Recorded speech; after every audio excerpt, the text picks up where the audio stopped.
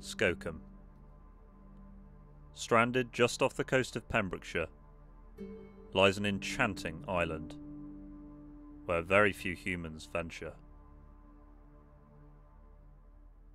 Deserted for most of the year, Skokholm springs back to life every spring and summer.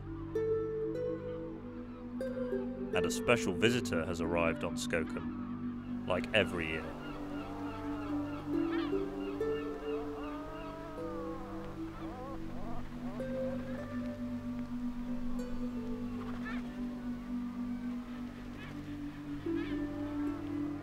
It is May, and the island has undergone a dreamy transformation.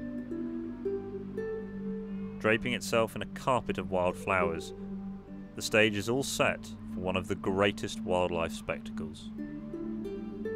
After spending 7 months out in the open sea, the puffins are now back on Skokholm. Flapping their short but powerful wings up to 400 times a minute, they can reach speeds of up to 55 miles per hour. With counts ranging around 10,500, the island is abuzz with bird life. The once deserted landscape is now colonised by these winged wonders, and will go on to be the cradle for the future generations. The puffins share the island with a supporting cast of other seabirds. Razorbills and guillemots are back on the island like every year. Inhabiting the hostile cliffs, they have mastered the art of living life on the edge. The graceful fulmars, on the other hand, are busy with their aerial displays.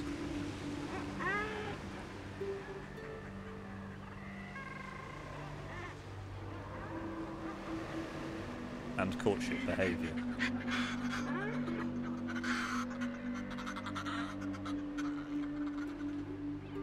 And the cove is reverberating with a familiar sound. Basking out in the sun, grey seals have announced their presence.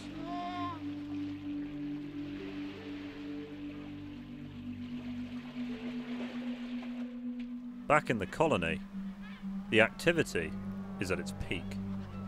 Adorning a black and white plumage and sporting the flashy beak extensions, the puffins scuffle on land in their trademark comical gait, indulging in their routine antics.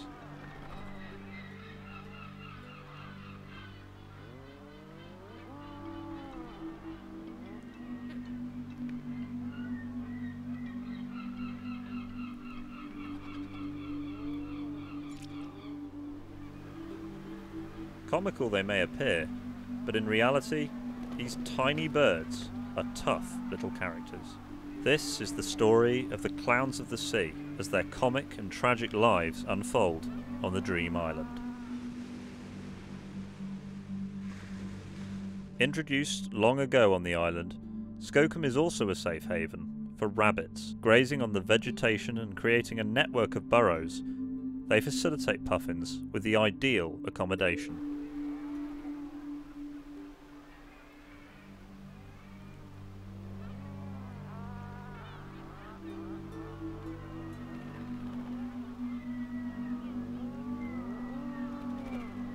But when there are thousands of birds, finding a home might not always be an easy task. Puffins are known for their precise social protocols, which help them navigate across the crowded hillsides. And moving across with a lowered head is one of them.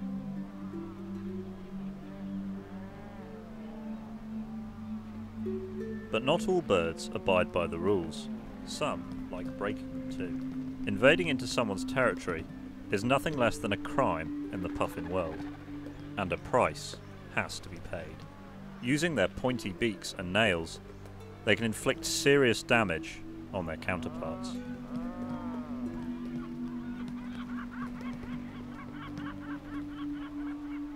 The results are evident, and the victor displays dominance by shaking its head as it claims the territory.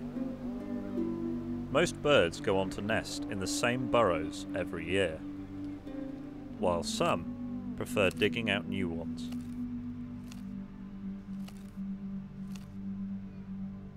Puffins are known for their long-lived monogamous bonds, and they don't shy away from showcasing their affection. A crowd always draws in to share the excitement. Rubbing their flashy beaks, they communicate with their partners and within the colony.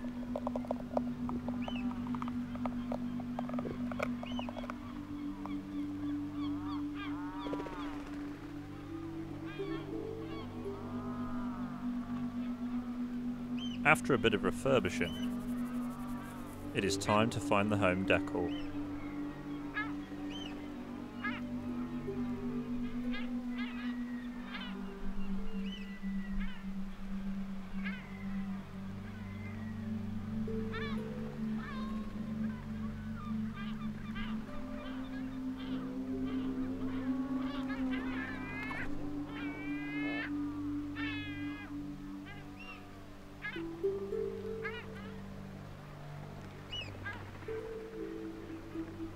With the home decor set, this pair will soon go on to lay a single egg. But newer challenges await. Another bird is on the lookout for prey. The largest gull in the world and the top predators on Skokholm. The greater blackback gulls are also busy raising their young, and the chicks are always hungry.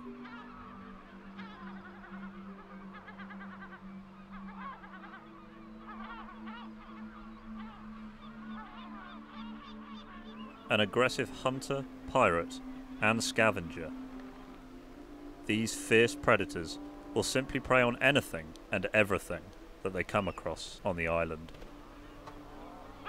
Scanning the puffin colony, this bird is on the lookout for the slightest of opportunities. This time, it has strategically positioned itself behind a burrow. But in vain. Persistent, it goes for one more attempt. Grabbing a puffin is one thing, but holding on to it is quite a task. And the puffin is not going to easily give up.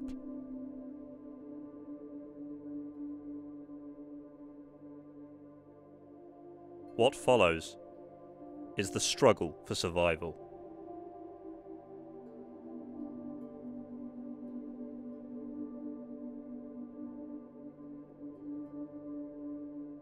But alas, the puffin is no match for the gull's sheer size.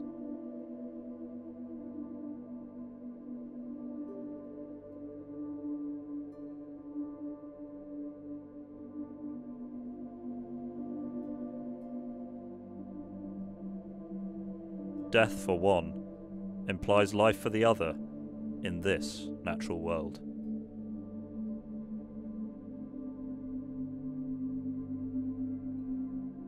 The gull will be able to feed its chicks, but at the cost of 2 lives.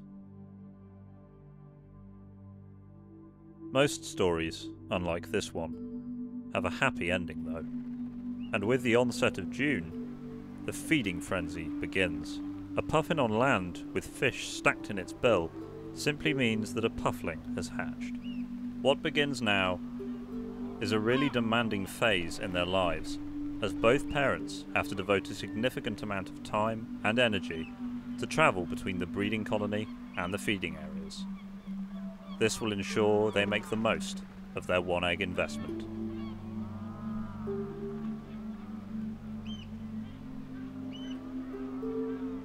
The prey-rich waters around Skokholm are beneficial to a certain extent. But when thousands of rivals compete for the same food source, the challenges are many. And winds blowing at 50 miles per hour certainly make matters more difficult. There are other threats too, and this puffin better hurry. The island is also home to lesser black-backed gulls. Smaller than the greater blackbacks, they have distinctive yellow legs and greyish wings. Opportunistic feeders, they feed on anything and everything that is available. Not even sparing their own kind.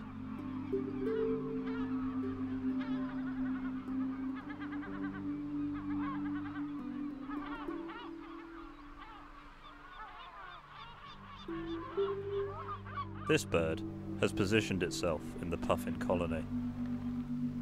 Stalking the birds around, it awaits for the right opportunity. And off it goes, indulging in kleptoparasitism. They steal prey from puffins to suffice their own needs. For a puffin, this is a colossal loss of time and energy. But the natural world functions in its own ways. However calm the colonies might appear outwardly, failure is stalking these birds at every turn. The amount of effort that the adults take to raise their young is truly astonishing, and most birds go on to raise their young successfully. Pufflings fledge at around 6 weeks, and as July wears off, they take their first peek out of their burrows. Soon they will head out to the wide open seas to try their mettle in the harsh winter that lies ahead. As the sun sets across the horizon, the island is swept in a blanket of gold, and puffins return back to their burrows. Soon the puffins, young and old, will head out to the sea, and Skokholm will be deserted, engulfed in stark silence until the arrival of spring next year.